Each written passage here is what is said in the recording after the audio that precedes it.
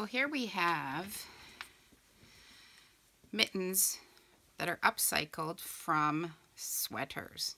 These are made in the style of the Bernie mittens. Go to my website, download the pattern. It's very simple. It has the back of the mitten, the finger section, this folds up, and this is the palm section. So these two pieces go together, and then that gets attached to the outside of the mitten. Very simple, basic, same process for the lining. So lining, depending what you want to use, maybe something as thin as microfleece, t-shirting. They are much nicer if they are lined. The cuff is also sweater material, or if you have some old leggings or tights, you could use that. Adjust the length as much as you want, because the cuff, you may want it tighter or looser. So it's folded over 6 inches wide. When you print the pattern, make sure not to size it to the page. Print it at 100%, so each square is 1 inch, and you can check that once it's printed. So these mittens are quite comfortable. They have the band, and that seam is hidden because this is folded over. So you can put a button there to make it always stay there. My hands, I would say, are a women's size large, or men's maybe medium small. You can adjust the pattern, print it larger or smaller as you prefer. So these are made with a cotton sweater. This one is a mohair sweater, hand knit, that I threw in the washer and dryer a couple times, so it's very felted, very strong and dense.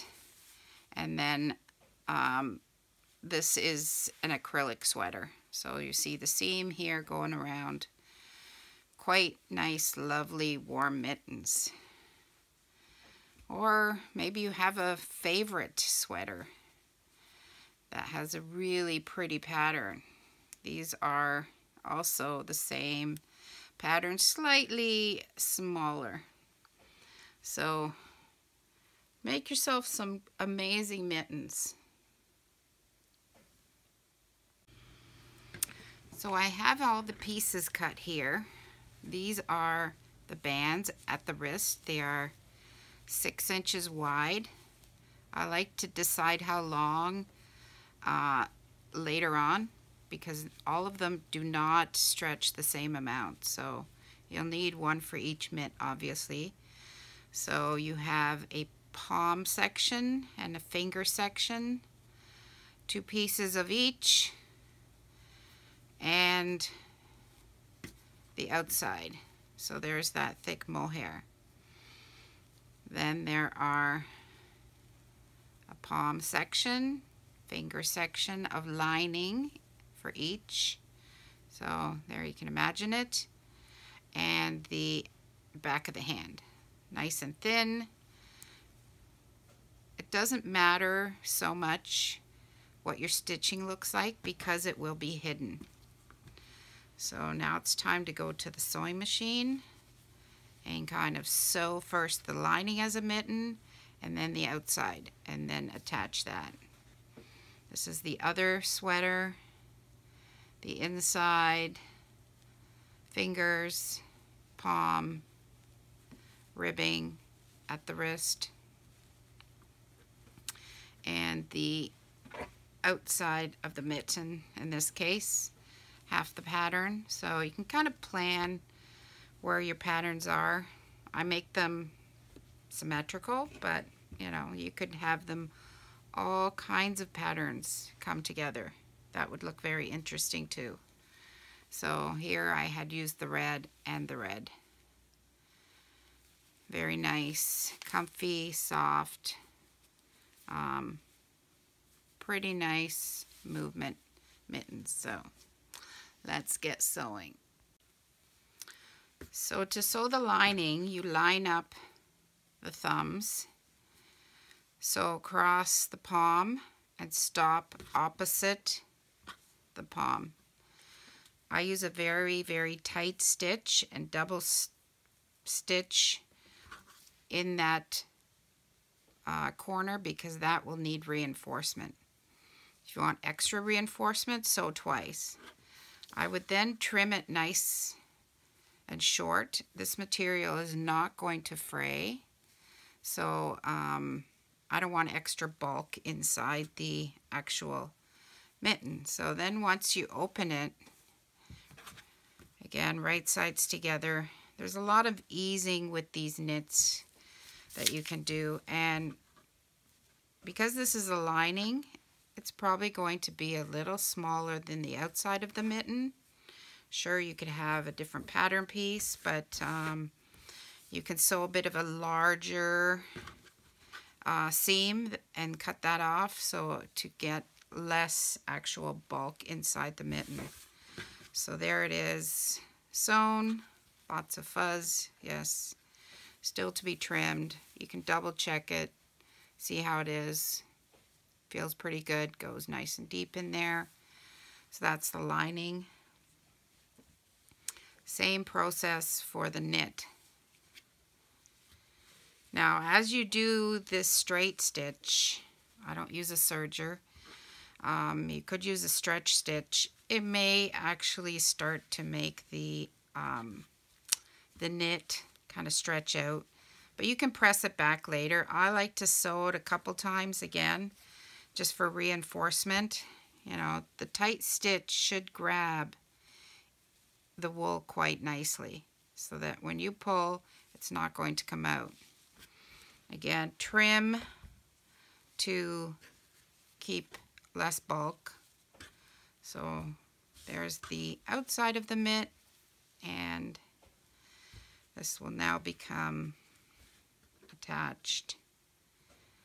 Like I said, lots of easing. Don't worry about what looks like too much. And I'll stretch it out, push it in, get it lined up. And then once you've got that sewn, again, I like to sew twice. Check your sizing. This is going to be turned inside out, but ample room here. So pretty happy with that. My hands are probably about a women's large. So I'm going to trim this up and then get the lining in and add the cuff. So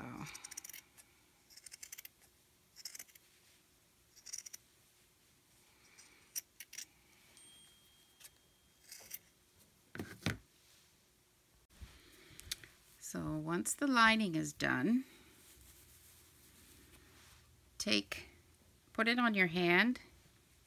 It's a lot easier to get the lining into the mitt once it's on your hand. Also, to get all this nice and smooth, take the time to actually do some steaming and ironing. It'll get the shape much better. So once it's inside and lined up, now is where you add the ribbing. So I will add it inside, sew it around, and flip it to the outside so that it is clean. You don't see the seam. And it also allows you to make the ribbing, the cuff, a little tighter.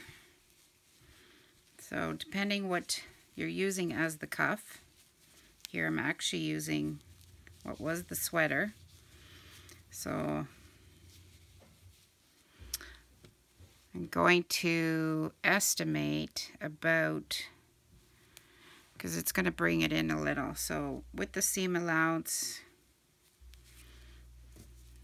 I'll take that off. So with the seam allowance, I'm going to go with this.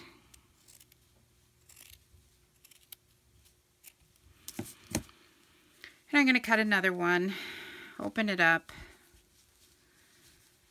sew the seam, put it inside, and attach it.